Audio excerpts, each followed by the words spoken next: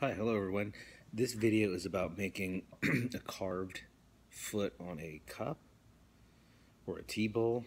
This is more of a cup than a tea bowl, but carved so you can get this kind of effect on there. It's very rustic. It's meant to look like that. That's intentional. Um,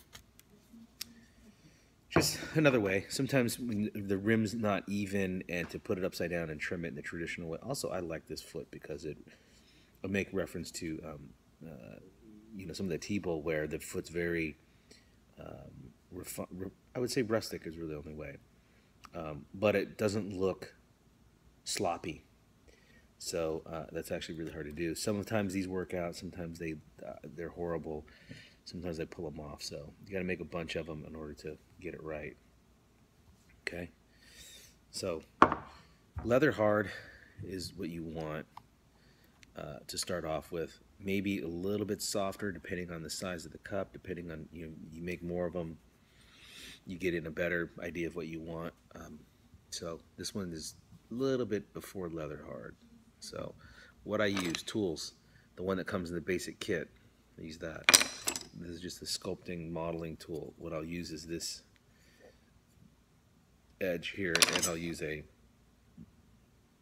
1-inch putty knife. Sometimes I only use one, sometimes I use all of them. Depends on how the clay feels and what I like. Now, diameter of the foot, what I do is I just start carving. And I threw these specifically thinking about this foot. I think what I used to do is I would just use this because I waited too long, or I just didn't, the trimming was going to be too difficult, so I just hand carved this. I just threw these, so it's a little on the soft side, but that's okay. So I know that in the inside here, so I'm getting this ledge here, the inside is like that too. So I'm going to match this profile.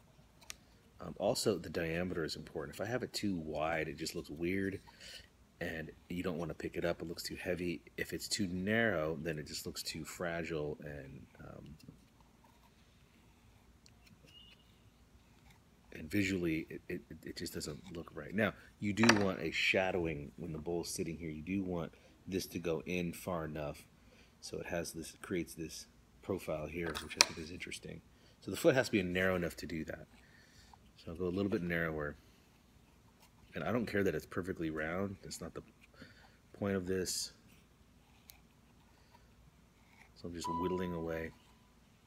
Attention, students and staff. This is a cowboy message.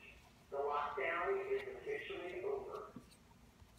So we just had a lockdown. Students and staff, this is a cowboy message. Doing this on my prep. I'm not going to change the video.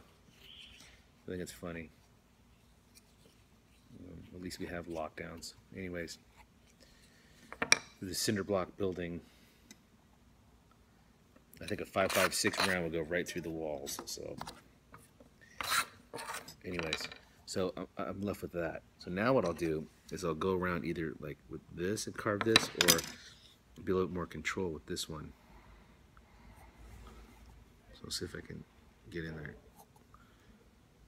Okay, it's not working, so I'll just use this one. What I'll do is I'll come around, I'll just carve a line like that.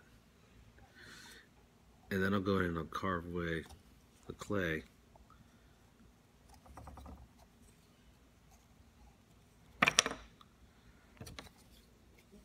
Now, if I got a lot of clay, obviously you go further.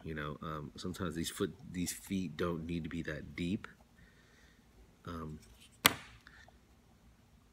This edge, kind of knock that down. I don't want it to be too smooth or refined. I like to have it, I don't want to have sharp edges, but I want it to look like it's, like it's very rudimentary. That's part of the whole thing.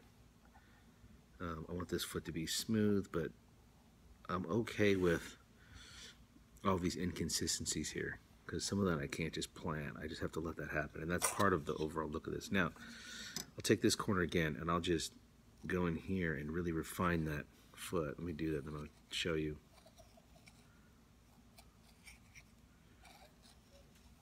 And just by making that line, you see how it really defines it. And then out here, I'll do the same thing. I'll make that.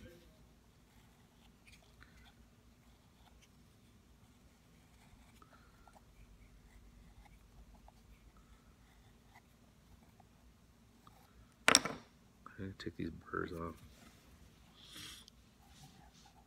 You kind of see that. Okay. These little crumbs. When it dries a little bit, I'll deal with it more. Right now it's a little soft to do that. Okay. But that's all I'm looking for the foot. That's all I need. All right. Now, this, it's so smooth it doesn't match the rest of the cup, so I'll just kind of do something there to alter it. And I'll get rid of some of my throwing lines, marks. And this line, this stark line that's here, I want to get rid of that. So, see what I'm doing is I'm just going along the surface with this wood tool. And even if there's like a dent somewhere, like maybe I'll put a dent right here. So you can kind of see this dent in there. Okay? Kind of soften that line. I won't get rid of it completely, but it's kind of subdued some way. Now, with this, when the clay's drier, if there's still thicker areas, what I'll do is I'll just do it on one side. As I'll go in like that, I'll just break that off and knock that down. So just that little carve that's in there, I like that. It breaks up that line that goes all the way around, and I'll leave it.